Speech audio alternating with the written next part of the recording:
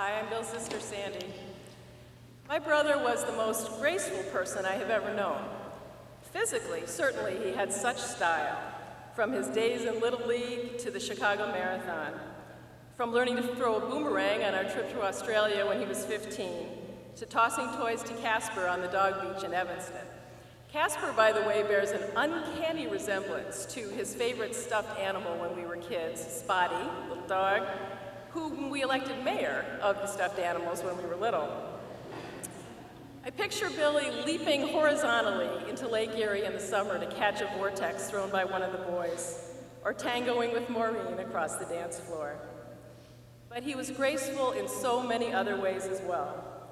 As we all can attest, you always knew he was there to support you in any circumstance, and to gently nudge you along if you needed it. He had such a marvelous way of connecting with people. He and my husband Bill hit it off right off the bat, and he was such a fantastic uncle to our sons, Tom and Bob.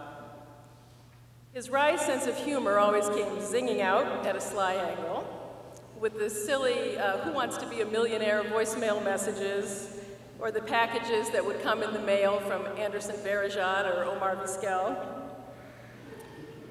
Last year, when our mother was very ill, Billy was barely out of the hospital himself from his third surgery when he jumped in the car and came to Cleveland to help care for her.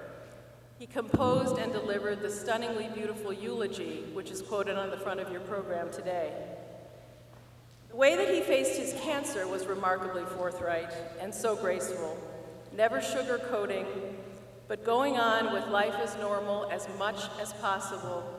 That was his gift to all of us.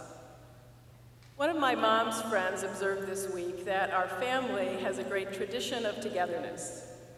We were a terrific team, working side by side with him, learning sailing lessons at Lakeside, or moving my mom with all her artwork into a new apartment. It seemed effortless and smooth. What I wanted was for us to grow old side by side, maybe to be sitting on a bench at Lakeside watching the sunset with a few grandchildren playing on the lawn. But that was not to be. Instead, I am grateful for every minute that we had, and all too soon, we must say adios.